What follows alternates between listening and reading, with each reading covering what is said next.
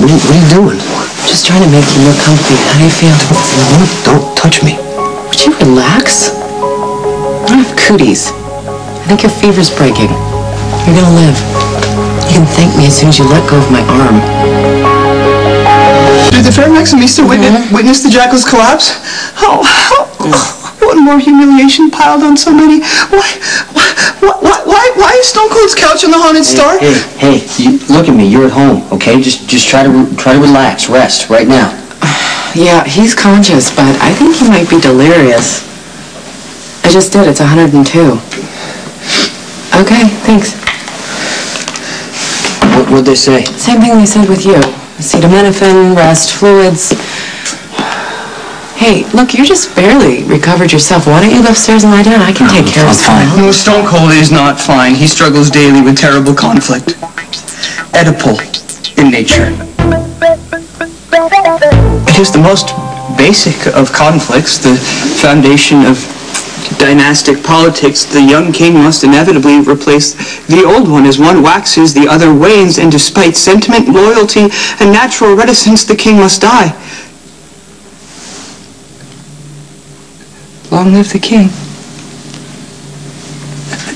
It is time for Stone Cold to play his part in the epic struggle.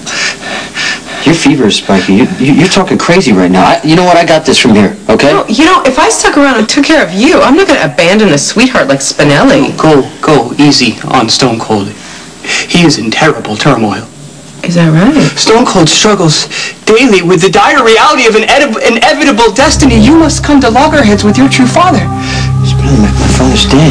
Your biological father, the late and deeply lamented Dr. Allen, but in every other way, the parental role in Stone Cold's life has been Mr. Sir. Who's Mr. Sir? Mr. Corinthos, sir. Spinelli. Mr. Corinthos, sir, is Stone Cold's master, in a way, at whose feet the young Jason Morgan learned the ways, the methods, the ethics of mob life, and Stone Cold learned his lessons well, and is now, in the fullness of time, stepped in to wear the mantle, but power is insidious, and Mr. Sir is held in its sway. He will wish to command again. Okay, you know what? You need to rest. You need to be forewarned, my friend and master, for it will come to be. Mr. Sir will die, and by your hand.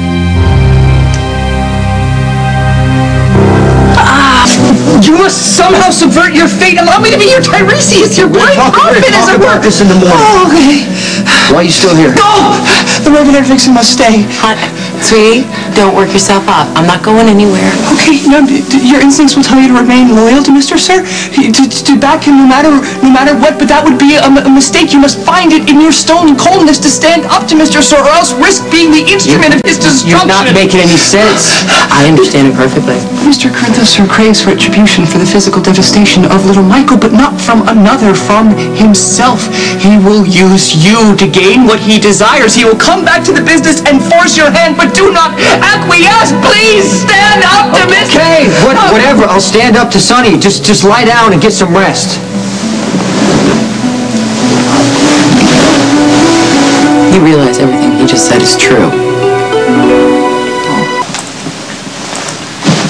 Your young friend is not only sick smart, he's also very perceptive, especially about the weird dynamic between him and Sonny. You're not one to talk about weird dynamics. He's babbling. He's got a fever. He was dead on. Sonny blames himself for what happened to Michael. He thinks he deserves to be punished. So he gives away the business that he spent his entire life building, just hands it over to you? That's not enough pain for Sonny. He's going to convince himself that he wants it back, that he deserves it. You took it from him. So he will force your hand. He will get himself all worked up into a good mad, and then he'll make a run for you. And he will maneuver himself into a situation where you're forced to kill him, saving himself the pain and the mess. And then finally, the punishment fits the crime.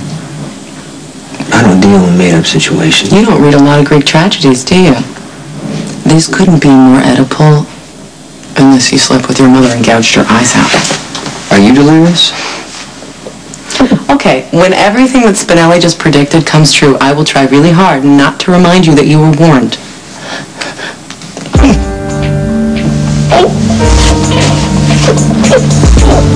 It's time to get him to a hospital. Exposure. Is it 24 hours? The virus is only contagious for the first 2 to 4 hours. Once you both be past it. What about Spinelli? He's not contagious. But his fever is in the danger zone. And he's not responding to medications. We need to get him to the ER stat.